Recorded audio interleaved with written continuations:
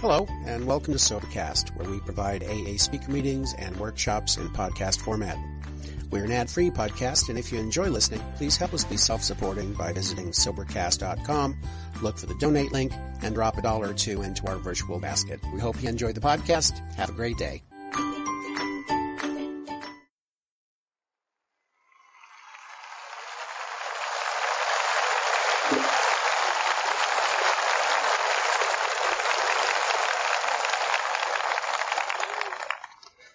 It's always a good idea to follow the custom of the country where we are. And this is the West Coast, and I think all AA meetings open something like this. Hi, folks. I suspect that there are some, not knowing us folks too well, who suppose that Alcoholics Anonymous is a sort of a modern and praiseworthy fireproofing against whiskey. And so, praise God, it is. And we have needed that proofing. But it isn't quite so simple as that. Under the grace of God, there has been expelled from us an obsession, a veritable lunacy that has plagued men and women for time out of mind in an unprecedented way. And we have been liberated from that. We have been free. But still, that is not all. You and I know that we are a people who have pursued the wrong kind of liberty, have looked in the wrong direction for freedom, and now some of the time at least we are looking in the right direction, toward right principles and toward Him who presides over us all. Therefore, in its most deeply meaningful sense, AA is the quest for freedom under God. And this freedom, in its myriad forms, has grown among us. And I think one of the greatest and deepest satisfactions that any of us can have is to feel that again we are citizens of the world. Not so much that we are lauded by the world, but that we hold the world's respect and genuine affection. And seldom have few experiences been so affecting as the warm welcome that this great city, its mayor, the several city staffs, what the mayor's presence means here, what all this careful, painstaking labor on our behalf means, is that we are received back as citizens of the world, worthy of understanding, worthy of respect, and worthy of a lift when we need it. So to you, Mr. Mayor, our deepest thanks, for which even my adjectives are not sufficient, and to all of your departments, and to the host committee of AAs around here, and all the myriad of people who have helped them. One of the themes of this convention is, of course, dedication. We have seen it here in our friends and among our AA hosts to an unprecedented degree. Thank you, sir. Thank you for coming.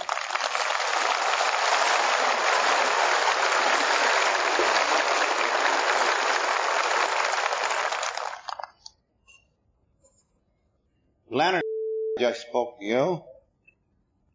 Someday, not too far away, there will occur an event which is always critical in all societies and governments wherever it occurs. And that is the transference of service leadership from the originators to whoever is to succeed them. in our case, to be this Board of Trustees, composed in part of great friends, who are to be not our governors, but our servants and our administrators. Leonard is the oldest in service on that board. Tomorrow night we'll talk a little more about it. But I'm sure that he communicated something more to you than words. He spoke in the language of the heart. And in Leonard and successors like him, and in such drops as we can supply to the outfit, none of them to stay in there too long, you understand. I feel utterly secure for the future if we as a society do our part. So, may on behalf of you all, I thank Leonard, boards past and boards present.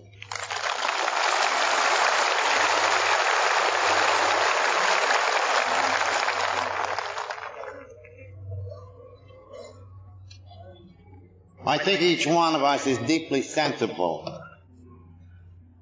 that gratitude is one of the finest emotions that can move the human heart. I think each of us, as he thinks of this occasion, renews his gratitude to Almighty God, who has vouchsafed us this miracle, with more evidently in store for uncounted one. But then each of us commences to think of how this message reached us and how we were able to live long enough to be there to receive it. And in the case of each of us, somebody was there. Somebody sustained us. Somebody tolerated us in our crazy quest for these wrong freedoms. And this was very often the wife, who stayed on and on until the quest had ended in this all but fatal cul-de-sac.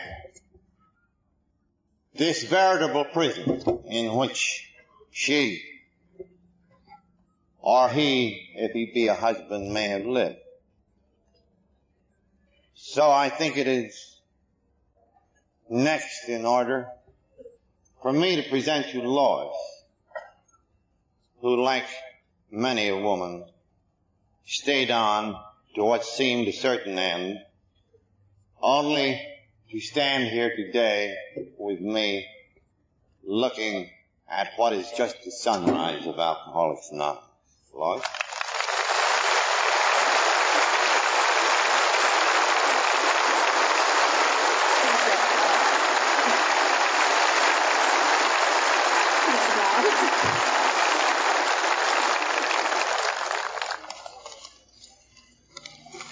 Thank you very much. And I want to add my thanks to this wonderful hospitality that you have out here in California. It is just the warmest thing, and Bill and I appreciate it so much. And I want to express here for you all my gratitude for the great happiness of the past 25 years. And in my gratitude, I include you all, newcomers as well as old-timers. For no one link in AA's chain is more important than another. All carry the message, and all share with each other what they have found in AA. It is this sharing that makes AA such a power for good. Much of the world, particularly in this atomic age, is hungry for proof of the power of good over evil. You AAs have given us this proof. You have demonstrated that lives can be changed, no matter how low or sordid they have become. That men and women through God's grace, can be lifted up and remotivated to become constructive, useful forces. This has been an inspiration and a renewal of faith in many people throughout the world, as well as to the families of AAs. I believe this miracle of changed lives have occurred because the principles of AA coincide with the highest principles we know, with the fundamental laws of the universe. For these principles teach us how to step aside so God can act through us. I'm particularly grateful to AA for showing me personally the way to a better and more useful life. For many years, AA's example has made many of us wives and husbands want to live by the 12 steps ourselves and to help others who still are frustrated and alone to do likewise. The al-anon family groups are a spontaneous response to this vital need. So, speaking for all the wives and husbands, fathers and mothers, sisters and brothers, children and friends of alcoholics, I want to thank you, AAs, not only for the happy homes you have restored to us, but the privilege of following the AA way of life for ourselves. Thank you.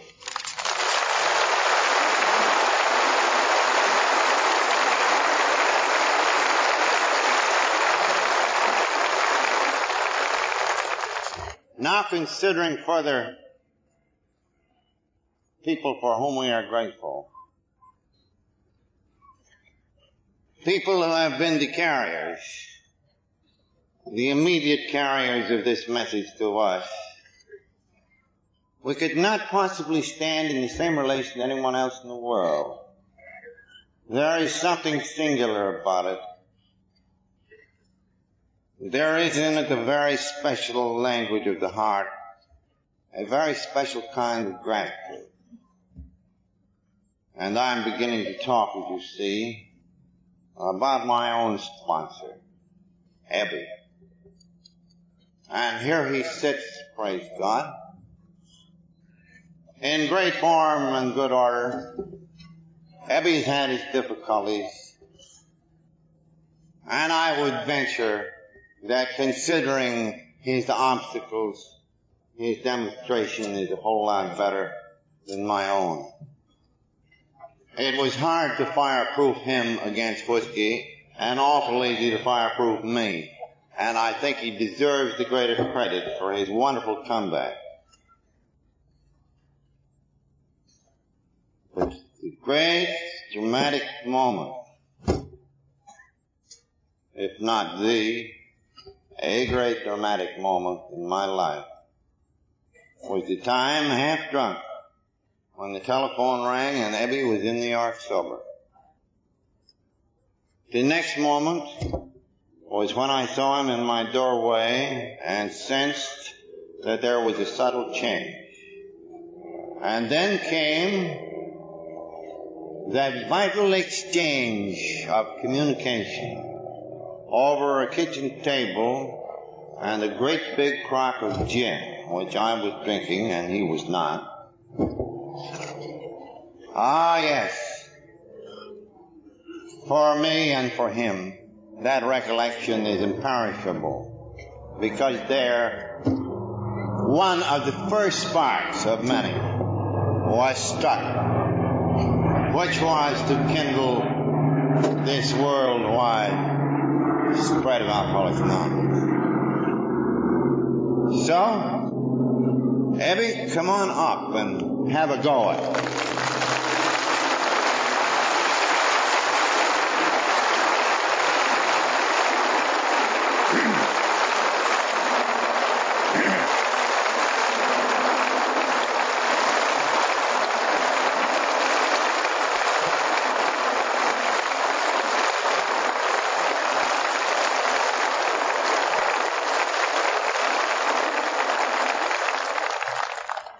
Hi, everybody.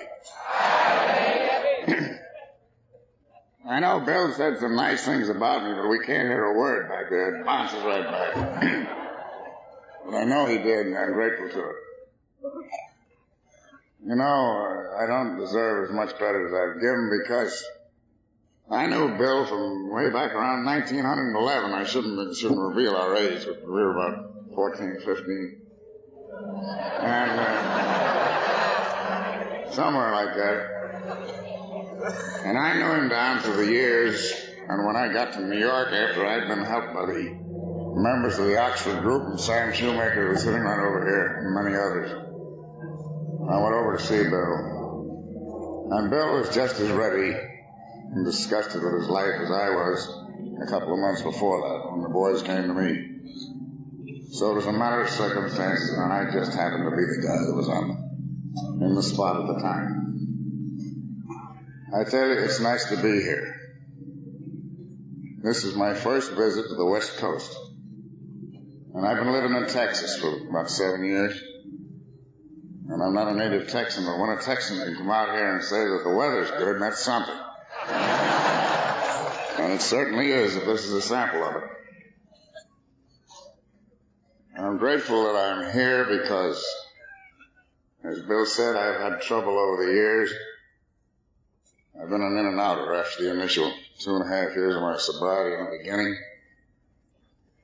And 7 years ago, I doubted very much that I was going to get through that summer. I had little thought of being out here or having another nearly 7 years of sobriety, which I have had in Texas.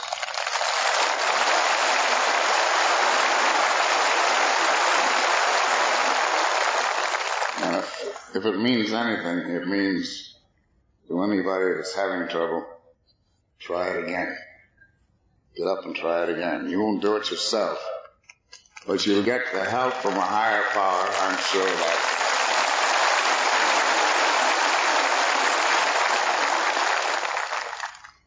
And I haven't much more to say, except it's good to meet Sister Ignatia. I've heard of her work over all these years, but this is my first time I've had the honor of meeting her. And of course, I haven't seen this old buzzard Bill very often. It was good to get back with him and Lois.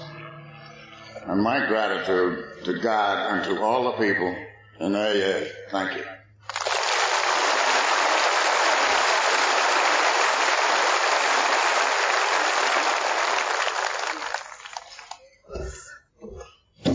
Ain't that great?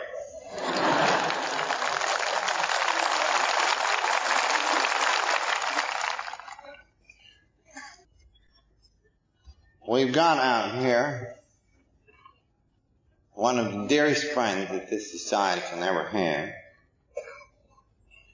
She wouldn't admit it, she's on the frail side. By common sense standards, she shouldn't have been there, but she couldn't help it. I'm referring to Sister Ignatia. And I wish that every one of you could know her as Dr. Bob and I. And all those to whom she ministered knew her.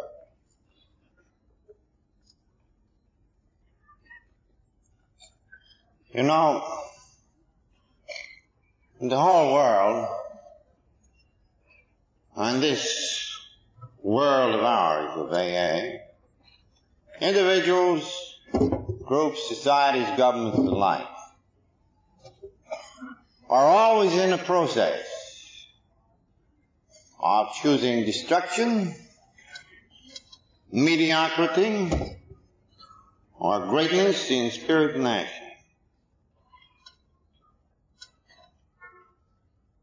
In AA, we say that our 12-step work, this carrying of the message to the other fella or gal, well, this is our move toward greatness in action and spirit, in our modest way. Practically any active AA has done some 12-step jobs, maybe a score, maybe 100.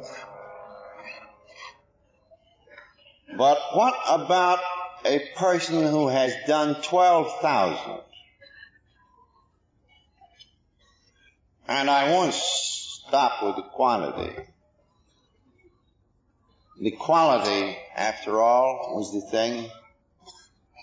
Because this was Dr. Bob's part. And this lady was certainly, if we call Dr. Bob the prince of all of the 12 steppers, this is the princess, and I introduce you to Princess Ignatia.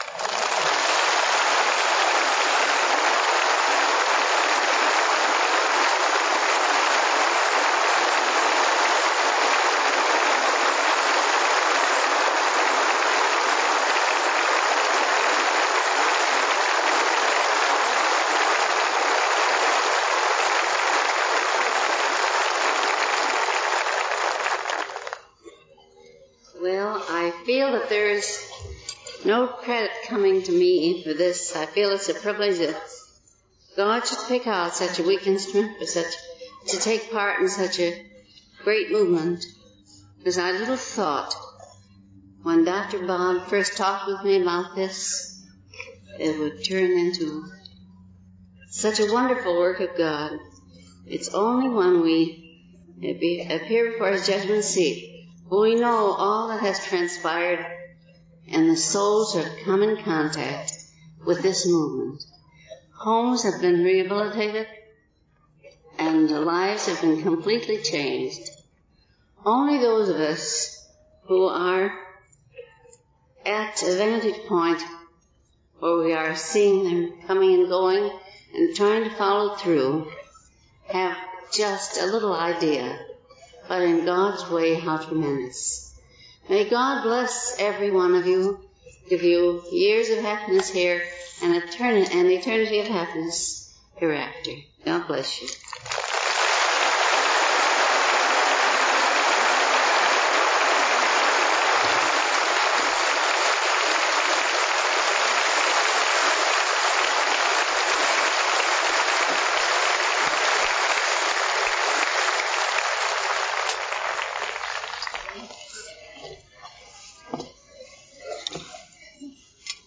Well, ain't that something, too? You know, it would be wonderful, altogether fitting if there was time to continue on this theme of gratitude, but we've only just started on it. We're going to say what we think about our friends of medicine and religion. Some passed on to their award. Sam Shoemaker sitting over there. Other folks that are here.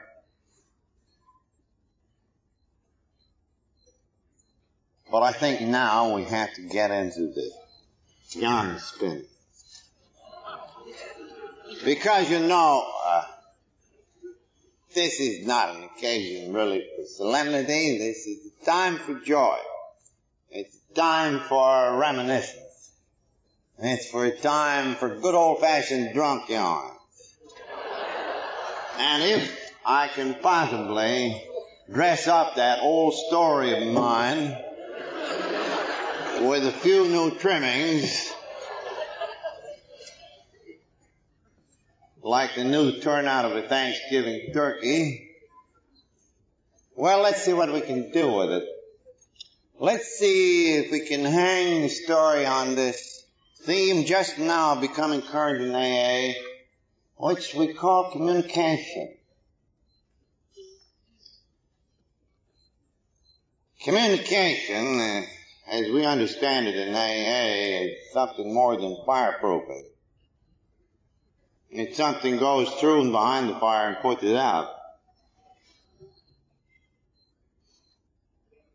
Maybe I could best give you the sequence of the several communications as they gathered together into this wide open river of power to folks of our kind. Many of these communications were unusual, some almost unique. And long before I ever thought of getting well, these communications are beginning. And I think the first crucial one was in the office of a doctor. Our friends, the psychiatrists and psychologists, say that we folks are kind of dreamers and visionaries, but I do think we like word pictures, images. We're images. So let us think back together to the 1930s,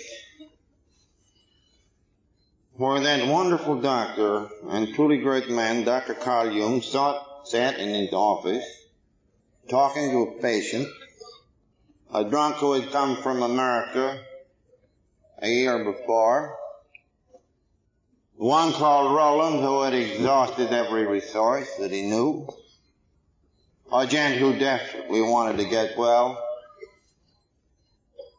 And Roland had been with Dr. Jung a year, and he had seen a great deal of his insides, and fishworms of various sizes and dimensions had been lifted out, and he knew more about those hidden springs that motivated him. Moreover, he had a deep confidence in the humanity of Dr. Jung and his wisdom. So he left there with a feeling of security. But he's away only a little while, and then that obsession, one of the grimmest known to man, laid its hold on him. He's drunk. He's sitting before Dr. Jung. Well, it so chanced, for it was the will of Providence, that he not only sat in the presence of a great physician, he sat in the presence of a man who is great in spirit and action. And to be great in spirit and action, that means greatness and humility. Let me recount in effect what the conversation was. Said Roland to Dr. Carl, "You were my court of last resort. Tell me where I stand." Then comes one of the founders of psychiatry, one of the world's leading doctors, and he says very simply, "I thought, Roland, when you first came, that you might be one of those occasional, yes, to be frank, rare cases in which my art might help, might bring you to recovery. But you are not. This I'm sure. You are a drunk of such a serious dimension that there is nothing that I know of in my resources that I can do to help you." Well, now to put it in AA vernacular, what do you think this did to Roland? Here was the God of science, the court of last resort. We have in AA this technique of helping people to hit bottom. And it requires no imagination on the greater part of this audience to see that Roland hit bottom with one hell of a bang.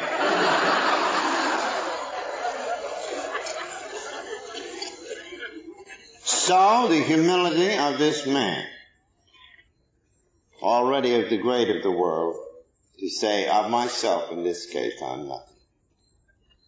How providential. But he said more. It was also important to us. This was a turning point, without which we might not be here at all. Said Roland, but is there no resource? And the doctor said yes, but it's very occasional. I am speaking of a transforming spiritual experience. Roland hastened to say, "Oh, you mean faith? Gee, I was once an Episcopal veteran. I got faith." Roland said, "Doctor, well, this is fine, Roland. But I am talking about something that is the ultimate in faith or is the ultimate in the gift of God. I mean a transforming experience that will so remotivate you as to restore you to insanity by expelling this lunacy. Maybe you don't like the word, but I'm talking about conversion. I'm talking about spiritual awakening, spiritual experience. Known for centuries in all religions. Sometimes this doesn't. But I can't say why the lightning strikes here or there, now and then. So put yourself in a religious atmosphere of your own choice. Admit that you can't do it. Turn to whatever God you think there is. Well, maybe. I wish you well. So Roland did. Found himself in the group. Sam was tied up with years ago, to whom we owe much. Talk more about that another time. And Jehovah's bolt did strike him. Not all of a sudden, but he was released. He got sober. There weren't a lot of drunks around the Oxford group that time. As Sam will say with some amusement, they were under slight disapproval in this period, as he had housed some up in an apartment house right next to his church, and the boys had got stewed and they were throwing shoes through the plate glass windows. Anyway, Roland was a recovered alcoholic, and having suffered this way, he heard about my school chum up in Vermont, summer resident, had got his father's car out after escapades without number, and the big payoff and the straight road to the booby hatch was opened up by this delightful episode. He takes the car and he runs it off the road at high speed during the night into the side of a farmhouse, into the kitchen. The car goes right through the wall. It pushes the stove aside. A frightened woman is there. And my friend steps out of the door that was still open and bows deeply, and he said, "Madam, how about a cup of coffee?" This is Ebby. This is Ebby.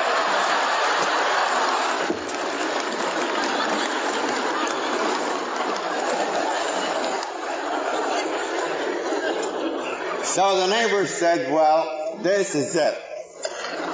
We're going to bug him right now." Well, at this minute, Roland, summering in the neighborhood, heard about this thing. He got a hold of Ebby, and he gave him the Oxford group business, and we have the essence of it. You get honest with yourself, with other people, you make restitution, you work with other folks. You and I know the story. He gave him that, but he gave him the benefit of one drunk talking to another. And he added still another ingredient to this communication, this verdict of this great man of science, this God of science, about the then awful hopelessness. Ebby is released. Ebby thinks of me. Well, what's my story? Here's a quick rundown. I'm born in a little Vermont town. Guess you got 50 houses up there. I was big and gawky like I am now. But this, after a bit, generated me in a fierce desire to be number one in anything that I undertook, no matter what the cost. No legitimate ambition, this, no. This is the will to power. So I had to be first in athletics, first in this, first in that, first in the other thing. I get to boarding school. Well, with a good constitution and some other natural endowments, I did scoop up quite a lot of firsts. Everything was fine. Here was approval. Here was security in that approval. Also in the fact that my grandfather's allowance was handsome. Everything was here but romance. And then she came along, the minister's daughter. So life is complete. I'm now in a state of great joy, liberation, and freedom. Not necessarily of the wrong kind, but I had the wrong idea about my demand for these things. I guess right then. This awful will to dominate. Then I came across it. The principal walked in one morning, and with a dreadful impact on us all, a truly shattering on me, he said this gal had died the night before. I have a depression that lasts 3 years. This is not freedom. I'm imprisoned by my own emotions and my lack of control of it. My will to this, that, or the other thing could accept no defeat. So I turned on myself in depression. Didn't graduate. Poor me. Well, by and by life began to brighten. Lois's folks, the summer residents up there. I began to see her, and ever so tenderly, she brought me back to house. We're married. It's World War I. I'm in New Bedford, Massachusetts.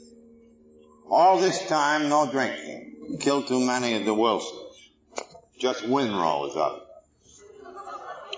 So I'm really down on booze, but here I am in New Bedford, Mass, and it's a cotton town in wartime, and the society folks were entertaining, and I felt awful awkward at these parties. Saw a butler for the first time. I was as scared of him as I was of bankers. And I thought, well, I'll take one of those Bronx cocktails. And I took 1, 2, 3. And I know, just as you know, that those drinks meant more to me than folks who were drinking for relaxation. Even relaxation at an American Legion convention. We're drinking for a deeper reason. This began to solve my life problem. Because always, even at best, I seemed to be walled off from other people. I couldn't get through this strange barrier, and that drops with a bang. It's gone. I'm part of life at last. I belong. I can communicate.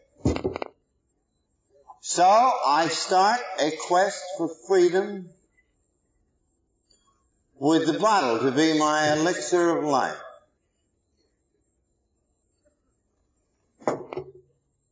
Well, turned out to be quite a mistake.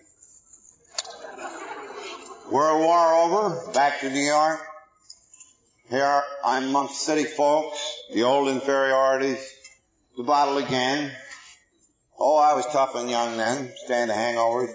But always these episodes, always Lois feeling, well, there must be something terribly wrong. Me denying it. I remember one time, while I still thought that drinking was, the fault of a good man, and we had made some dough in the Wall Street boom, and I'd bought a Packard that about as long as from here out that 3rd foot line. It was up in a town near my brother-in-law's place. I was supposed to show up for supper. I got talking with the man at the garage. I forgot about supper. I forgot about Lois. It was kind of a bitter night. We needed more grog to get warm. And we kept warming ourselves, and finally I realized that I had to start for my brother-in-law's for supper. Several hours later, I started up the street, and suddenly I realized that it was time to go to bed.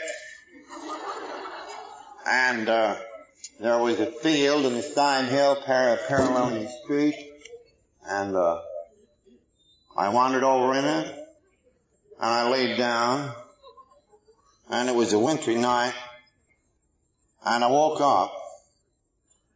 Gracious, I was frozen. I got off it, up the hill to the main street, started down the main street, looked down, and my God, I had on my coat and vest and but no pants. Right down the main street of Yonkers, New York.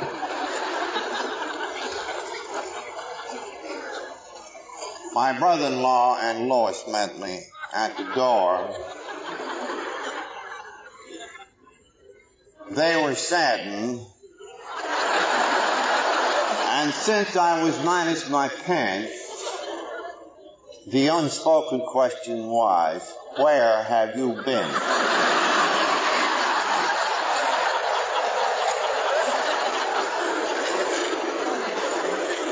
Do you know, the very next morning, we found that field, and I was absolved at least from one sin, when my shoes and my pants, shoes side by side and pants carefully folded there in the grass where I bumped that.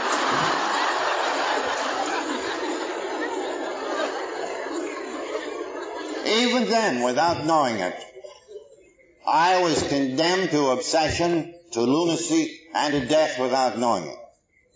And praise God on the increasing communication of our society that potentials like me are now coming to AA. Younger folks just getting nipped. Where it begins to hurt, but already fatally, unless they take steps. Let me take you quickly into the climax. You know it. Boom and bust in Wall Street. Try to get a toehold. Nobody has me. Lois and I become alone. We drift down into the cul-de-sac. And comes the day in the hospital when dear old Dr. Silkworth, who like Dr. Jung had thought I might be one of those rare, I really wanted to stop, was obliged to tell Lois in even greater clarity than Dr. Jung had told Roland, I'm sorry, Lois, but he's going to be like all the rest. I thought he might be an exception. I'm sorry.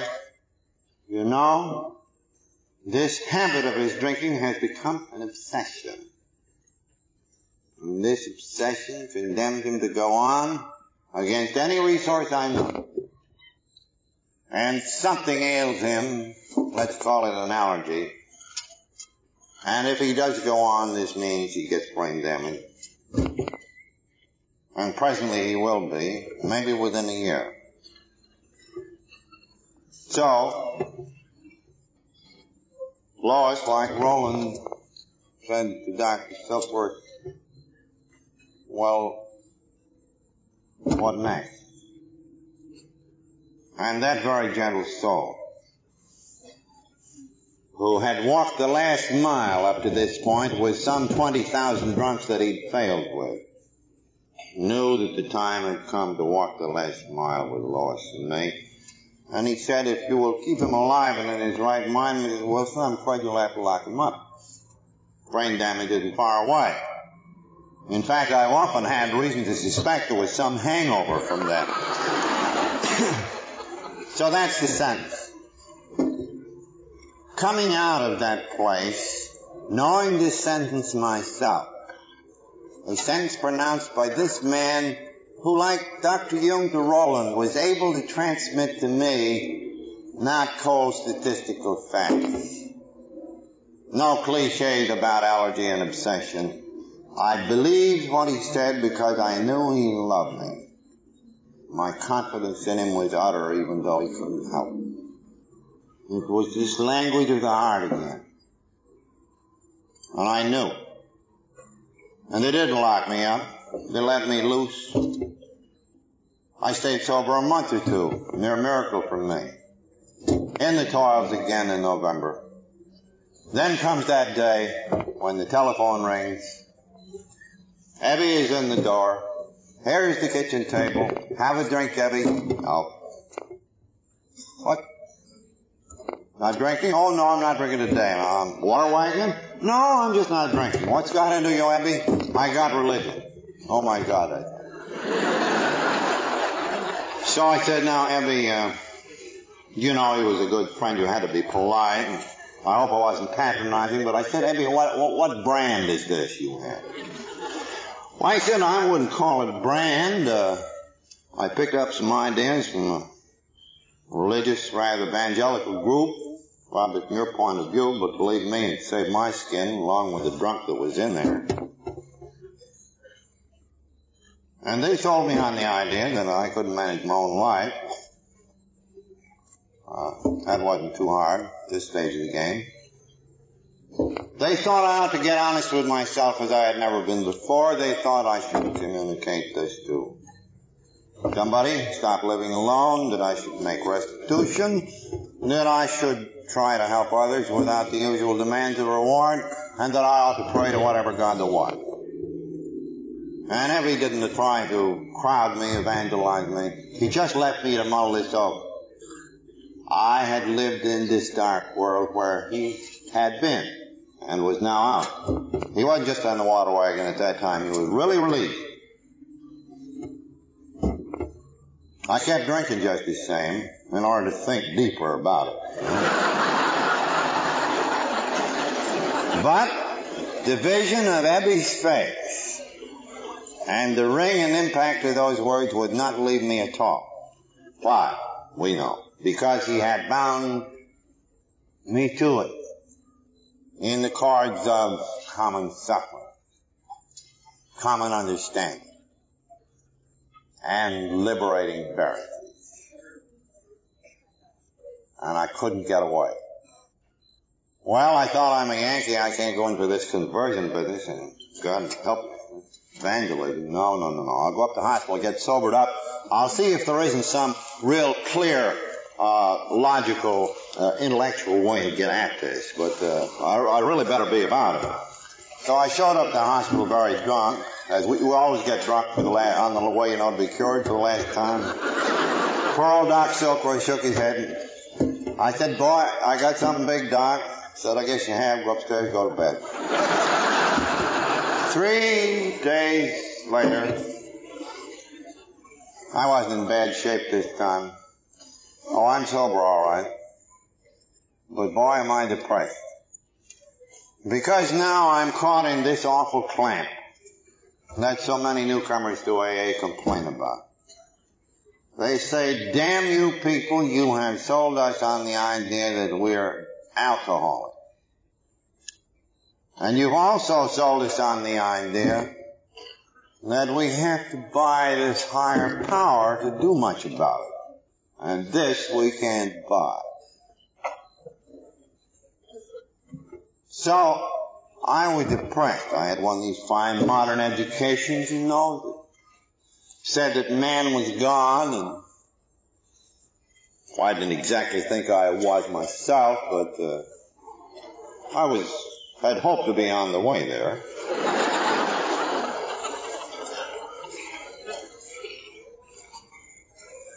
So I'm very depressed. Eddie shows up in the morning, I guess it's about 11 o'clock of the third day. Here he stands in the door. I got thinking about this evangelical group, and I begun to be a little suspicious. I said, this bird knows me, and he took it easy the first time. He's going to pour it on heavy. Oh, no. Ebby is shrewd. And spiritual shrewdness is prudence, a leading virtue, and he had it. So he just came up and casually said, well, Bill, I heard you landed up here and thought I'd drop by, and how you getting along? And he waited, and I asked him, what's that nifty little set of cliches by which you get over the grog business? Oh, you get honest with yourself? You never were before. You talk it out to somebody, you make restitution. Work with other people. Pray to whatever God there is. That's it. Then small talk. About this and that. And he's gone. This time I am really in the clinch. I'm still fighting the idea of God. And I suppose in my particular case, the last vestige of my prideful obstinacy at great depth was squeezed out. And like a little child, completely lost in the dark, I exclaimed, if there is a God, will he show himself? And then came the gift. The same one you have, but to me sudden. The place lit up. It seemed like I was on a mountain. A great wind is blowing. I sense this is spirit, not air. Then a moment of enormous ecstasy when I thought, I'm a free man. Then comes peace as I lie on the bed. And I say, this is the God of the preacher. Then I'm scared after a bit. Maybe I have gone bugs after all. The doctor comes in. Well, no criticism of the profession, but I think that after hearing a yarn like this, that many doctors would have handed me a goofball and said, Bill, think nothing of it, you'll feel better tomorrow. But how providential this one didn't. He listened carefully. He said, no, I don't think you're crazy. Actually, I can sense somehow that there's a difference in you. Some great psychic event has occurred. I've read about these things in the book. I've never seen it, but I really think you've got something here, and you better hold on. So I've been holding on, and so have a lot of rest of us for a while now. So I started out working with drunks. You know, chain reaction. And with this sudden experience, there was a certain amount of paranoia. You know, the old grandiosity stuff, fix all the drunks in the world. They don't fix worth a hoot. And I lecture and I preach and I get sore and nothing happens. And one day I'm up at Doc's and I said, Doc, they get nowhere with these drunks fast. And, well, he said, maybe you got the cart before the horse. Maybe you're trying to get them too good by Thursday. And if they're going to get that good by Thursday, or even 10 years from Thursday, you got to give them a little more incentive, Bill. Just poke into these people the medical hopelessness of this thing. Quoting authorities on this. And after you identify with them by telling their yarn and they commence to say, this is me, then give them the medical business at that. The next scene in our little drama is out in, or let me put it, our unfolding drama. He's out in Akron. Business deal. Some folks said I better go back to work. I like being a missionary better and was always allergic to work, but here I was. The deal falls through. And for the first time, I'm out of sight of any drunks or any religious group. And I'm alone in a hotel. And I haven't got the fare home. And here was the first temptation, and just about the last I ever had to drink. And indeed, God had restored me to sanity because I could see this temptation for what it was. I wasn't one of those guys that was scared of the first drink. I just took it. This time I'm scared. And this time we get another kind of communication. We've been edging up toward this. But this time I realized that I needed another drunk quite as much as he could need me. So where was one? I called up one of the local preachers, drunk from New York, wanted drunk to work on. He said, well, gee, separately, you're tough numbers, but put together, I don't know. I talked some more. He gave me a list of nice people. I called them up. At the end of the list is one non-alcoholic gal, dear Henrietta Scheibling, who cared enough, who understood enough. Said, come out here. I think I've got just the man for you to talk to. I came out. There she stood in the door. She invites me in. We chat a minute. She said there's a doctor in this town. Dr. Bob. They're shot to pieces. He's lost his standing as a surgeon. Everybody's a nervous wreck. He's wanted to stop for years. Doesn't seem to know how. Shall I call up? Well, it's Mother's Day, and Henrietta calls up. Dear Annie Smith comes on the line. Henrietta says there's a man here from New York. Maybe he's got a cure for alcoholism. And Annie said, well, gee, that's fine, but it's Mother's Day. Bob has brought me a potted plant, but he's so potted he's on the table, under the table, he can't get out. Next day, over came Dr. Bob. And this time, there was a new quality in our communication. And this quality was that of complete mutuality. This time, no preaching. Each needed the other. And another great spark passed. And I went to Dr. Bob's house to live. Anne was one of those prudent people. She thought I might keep an eye on the old boy. And after one little episode, he said to me, Bill, we just better get to work hard with drunks. So I called up the city hospital. The head nurse said, we got a dandy, lawyer around here, been in there 6 times, 4 months. Can't get home even without getting drunk. Knocked down one of the nurses, we got him strapped, he's got the DTs, how will that one do you?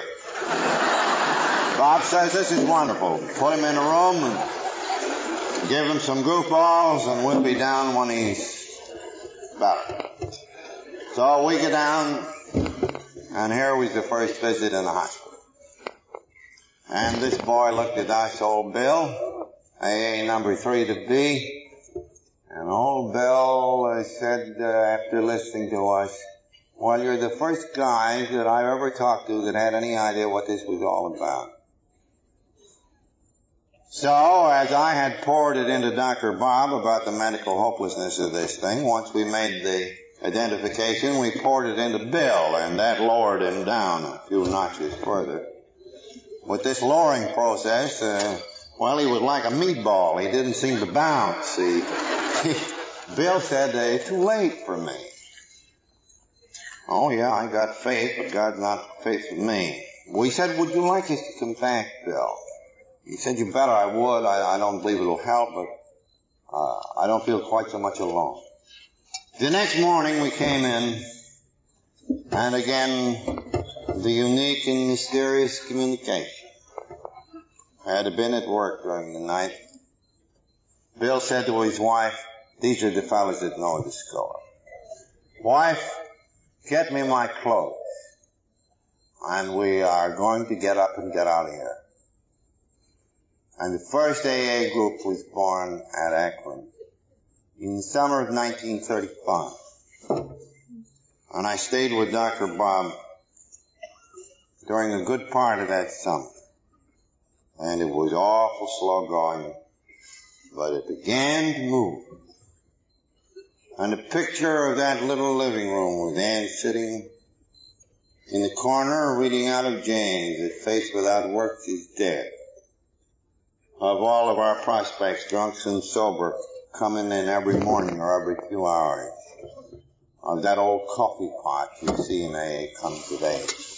These are the memories. And I think that it is appropriate now for us to pause for a silence in gratitude for Dr. Bob and Anne and what they were about to be and to do. And after a little meditation about that, I'd like to read to you a short resolution, which I hope is in the language of the heart, that I composed for adoption of our Board of Trustees when Dr. Bob died. And we sent it to young Bob and Sue. Shall we bow our heads just a second?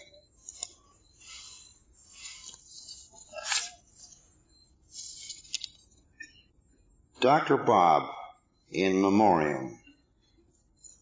Alcoholics Anonymous herein records its timeless gratitude for the life and works of Dr. Robert Holbrook S., a co-founder. Known in affection as Dr. Bob, he recovered from alcoholism on June 10, 1935. In that year, he helped to form the first Alcoholics Anonymous group. This first beacon he and his good wife, Anne, so well tended that its light at length traversed the world. By the day of his departure from us, November 16, 1950, he had spiritually and medically helped countless fellow sufferers. Dr. Bob was the humility that declines all honor, the integrity that brooks no compromise. His was a devotion to man and to God, which in bright example will shine always. The World Fellowship of Alcoholics Anonymous presents this testament of gratitude to the heirs of Dr. Bob and Anne. I, for one, think they know what we are thinking and what we are saying. May God will it so. I never had a hard word with Dr. Bob, and I fought with everybody else nearly in this movement. This is the greatest tribute I could pay. Well, let us pass quickly on with the story of communication.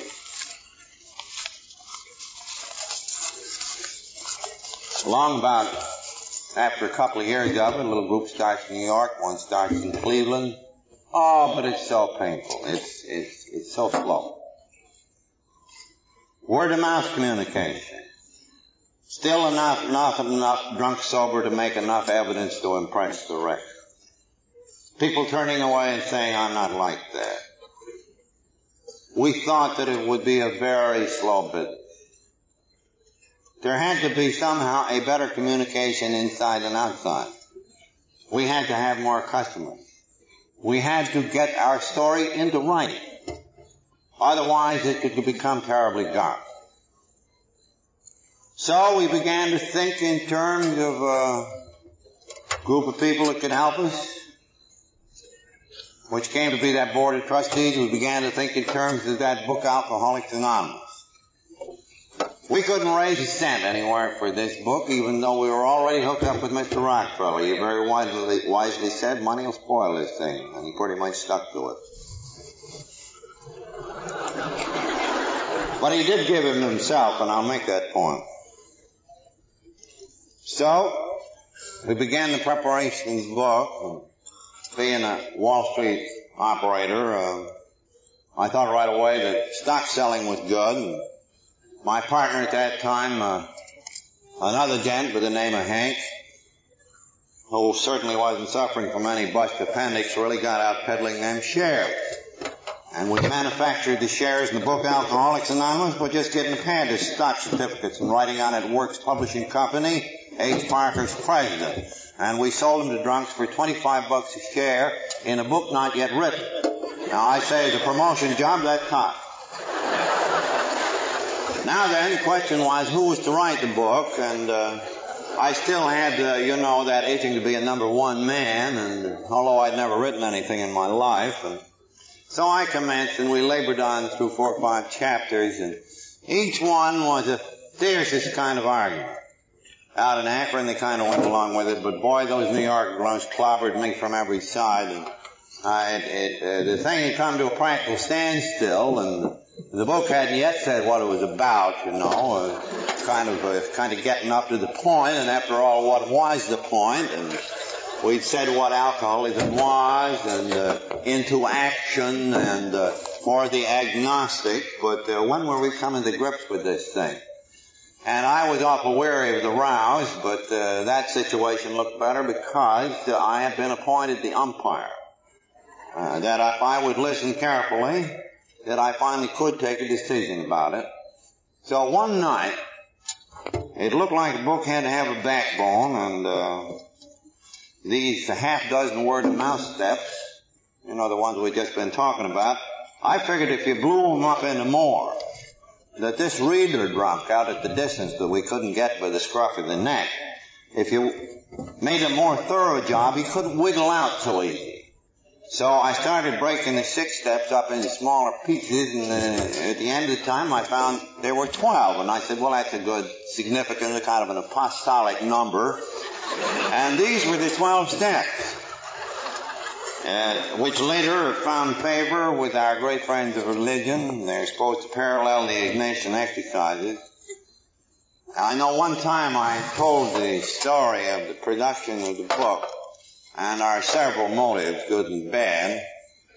And one drunk came up afterward, shaking his fist, and he said, I did not believe that this great spiritual book could be produced in any such way as this. I am going out of here to get drunk. And he did. But he came back. So we had a book. And we printed 5,000 of them. The money all ran out, and the Reader's Digest said they were going to print a piece, and they didn't print the piece. The printer let us have 5,000 for $500, which was fairly much on the cuff. So what are we going to do with all these books? And just then the landlord came along and dispossessed Lois and me, and what were we going to do? So folks kind of took us in, and by and by something terrific in communication happened in Cleveland. First noticed we could do this in quantity.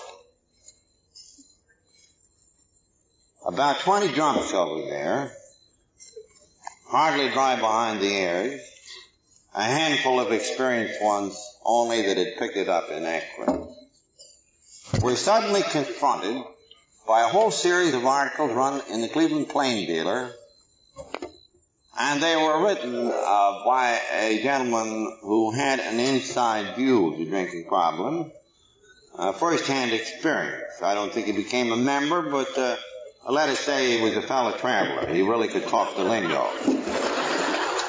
And he wrote this series of pieces, and the Plain Dealer got behind this and said, folks, this is good, come and get it. An editorial every couple of days. These 20 people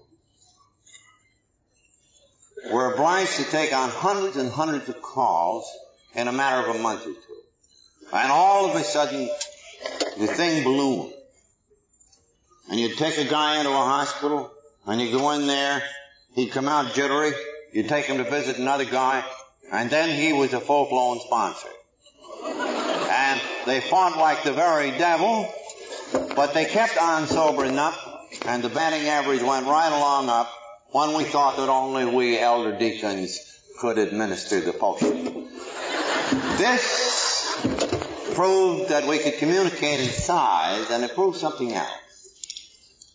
That understanding friends in press, and probably later in radio, and in all means of communication, could speak for us in such a language that it would reach into the drunk and to his family and the general public to produce such a result.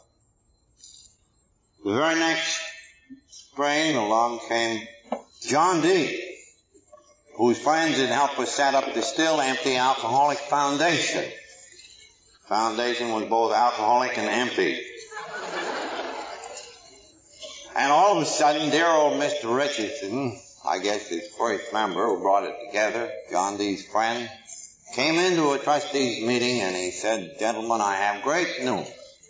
I just had a talk with Junior, and Junior has been watching the progress of this outfit with great satisfaction. And he wants to throw a dinner for Alcoholics Anonymous, and here's a list of the guests. Here's a list of 400 he'd like to send invitations to. And when he put the list in front of us drunks, we looked at it and said, my God, this is worth about $5 billion. And we thought we needed a lot of dough. So on comes the dinner. And John D. Jr. can't be there. He really was sick of bed that night, and he sent over Nelson, so well known nationally now, and we imported some drunks from Akron, and they had some distinguished folks there, some under command, too. They thinking this was a prohibition deal. One of the boys at the table, we had a drunk planted at each table of the notables, and one of them turned to one of the bankers turned to one of our boys and said, well, I presume, Mr. Ryan, that you're in the banking business. Mr. Ryan, the drunk, said, no, I'm just out of Greystone Cycle. This kind of warmed things up, and it started to thaw. And it looked like the prospect for squeezing some dough out of this thing, to get us off the hook and get some paid missionaries and a hospital chain. These things we needed so badly. Then up got Nelson Rockefeller speaking for his father. And he said, my father wanted you good friends to see this very promising beginning of what may be a great new thing in the world. But this is a work of goodwill. My father thinks money will spoil it. He just wanted to let you know. And at least $1 billion worth of millionaires got up and walked out, and it didn't leave a thin dime behind. This, Mr. Rockefeller released on the press wire. The first figure of that kind to stand up in public. With this small, trembling society as the only evidence. This person to trust us. Supposing three of us had turned up there stewed. And said to the world, I believe in this. That was a critical, vital communication. Then came the victim. Wonderful Jack Alexander. Great newspaper reporter. Served his time on the New Yorker. Moved over to the Saturday Post. Mr. Curtis Bach, the owner down there, had seen in our little Philadelphia group a couple of people get sober. He'd gone to the rest of the board, to Summers, the editor, and why don't you do a piece about this society? I believe in it. I've seen it. So Jack was assigned, and Jack had just been doing the Jersey rackets. So he came over and laughingly said afterward, his tongue was certainly in his cheek. On the face of it, it just wouldn't scan. Jack was and is a very deeply spiritual, I may add, a very religious guy without ostentation. And he caught the communication that was here. And I think he was seized with the desire to do all he could and the best he could, and that was a whole lot. He trailed us and one of our committees around for 1 solid month before he tapped the typewriter at all. And then he tapped out that piece. Oh, it looked a little slangy in spots, but it was done in the language of the heart. And when that hit the drunks and their families and the citizens of our country in March 1941, the impact was terrific. We had found that we could communicate to our friends if they could understand and speak a little of our language. And Jack could speak a lot. And the drunks poured in from all directions. And we were flooded. But as you remember, the AA book published 2 years earlier said, in the last chapter of the text, The Vision for You, it is our hope in future years that the traveler may avoid the temptations of the road when he reaches his destination by finding an Alcoholics Anonymous group. And already 2s and 3s and 5s of us are springing up here and there. One of these places being right here in LA. So the 2s and 3s and 5s have sprung up, ready to take the impact of this avalanche. And we absorb it. Therefore, our survival formula, our whiskey fireproofing, our release from obsession, and the beginning of our march on the road to freedom under God as a society had begun. On this 25th anniversary marks a wonderful culmination, which, however, can only be a beginning. So may we, in God's sight, continue to be worthy of His grace in our quest for freedom. Maybe we be worthy of public respect and confidence. And may out of this passing stream our brother and sister suffering, numbering 25 million throughout the world, may we find the means to communicate with them what you and I see and feel here in the presence of each other, our friends, and the Father of lights who presides over us all.